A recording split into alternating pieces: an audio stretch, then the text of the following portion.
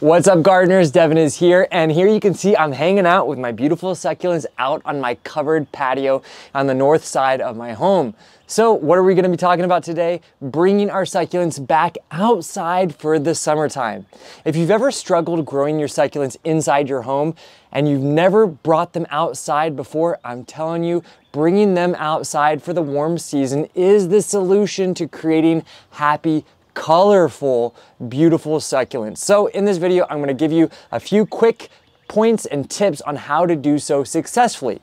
So I'm here in the middle of April here in Zone 6B in Eastern Pennsylvania, and I just brought my succulents outside the other day. So what is the best way to do so? The first thing you need to look at is the average night temperatures in your region. While succulents are often tropical warm weather plants, they're oftentimes much more hardy than some of our other house plants like anthuriums and philodendrons. In fact, I will bring mine out and leave them outside as long as those night temperatures remain above around 42 to 45 degrees Fahrenheit. That's pretty much the safe range. Typically, they can even handle down to 40, but for me, 42, 43 is the cutoff. So as long as night temperatures stay above that threshold, bringing them outside is what you want to do. Now, I always tend to push the boundaries a little bit, and I'm here in the middle of April and I've already brought mine outside. Typically, what happens to me is I'll bring them out too early and then I'll get a couple nights in the upper 30s and I'll have to bring everything back in for a day or two.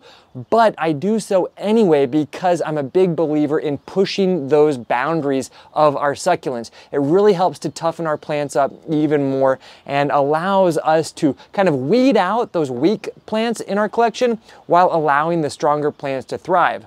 And adding those extra couple weeks of outdoor weather will absolutely benefit your plants overall as well. So that's why I will typically bring mine out as soon as possible. And if I have to bring them back in, no problem, I'll do it.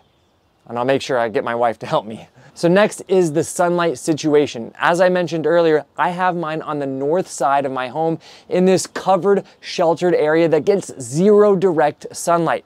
Now, while succulents do typically love the sun, you have to acclimate them to the outdoor weather, including that direct, intense, hot sun. So what I would suggest is putting them in a place that has no direct sunlight for at least a week.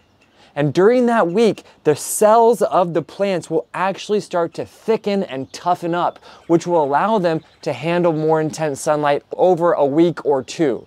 If you put them out in too much sunlight too quickly, you will find that they will burn. And what happens when your plants get burned is that it will make them actually turn like a grayish white, and your fleshy succulent leaves will actually start to die off. It doesn't kill the plants, but it will kill that foliage that has been burnt, and it doesn't look good, so you'll have to cut that burnt foliage off anyway. Better to allow them to acclimate slowly and then over time introduce them to more and more sunlight. So in about a couple weeks, I will put most of these back out on my southern facing deck where they get much more sunlight, and that will allow them to grow more quickly than they necessarily would here on my northern facing patio. And the third and last point is to be considerate of rainfall. Now, I'm fully covered over here. These plants get zero rainfall.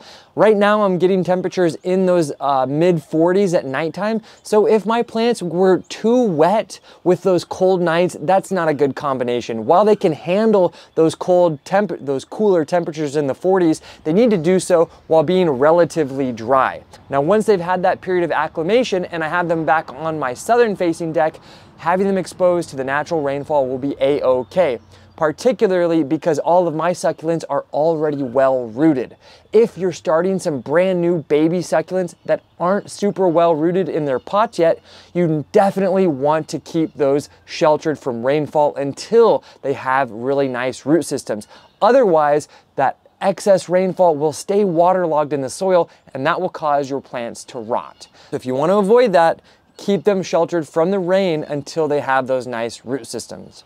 But once your plants are well rooted and in sufficiently more sunlight, then you can absolutely start to water them with much more frequency, because with that increased warmth and that increased sunlight, there's much more opportunities for photosynthesis, so you need to add water to the equation to allow that to happen. Then you will experience much better, faster growth. And a couple points to round off the discussion is to Yes, make sure your plants have drainage holes. No, do not bring out those saucers underneath your plants. Leave those inside. You don't want your containers to be sitting in excess moisture. Don't expose them to too much sunlight too quickly. And lastly, be considerate of those nighttime temperatures to ensure that your plants are not being exposed to temperatures that are too cold for them to handle. All right? So now that you know how to successfully bring your succulents outside for the warm season, you'll start to experience improved growth, better color, and better success growing succulents.